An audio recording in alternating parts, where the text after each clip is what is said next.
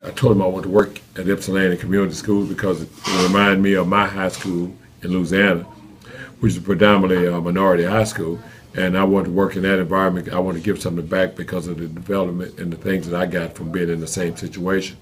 When I was in high school, Miss Jetson, I mean, she's long passed away. A lady got me involved, told me that if I didn't get my act together, I would never go to college. And she told me all the other things. She said, you probably wouldn't live to be 21, all the stuff she scared me with. And she put me into an academic like support thing with her and another teacher, Miss Lucas. So those two ladies put me, because they saw something in me, into an academic environment. And that got me through the hump and sent me on to college. And because of the help that they gave me, I figured I need to help somebody else.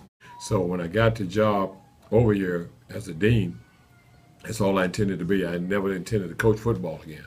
The head coach resigned, and I was approached then to see if I was interested in the job. My initial response to that was no.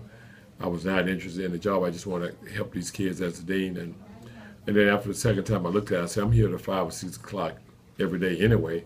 So, and you love football, your son's gone, why not? So, and then I started getting attached to some of the kids. I said, okay, I want to coach football. I love being here because I feel like I'm making a difference. To me, that's critical in anything I do. If it's nothing that's going to motivate me to do something better, then I don't want to do it. And therefore, I feel so strong about being here because I see that there's a need to be here and be a leader in this community, a leader in this school.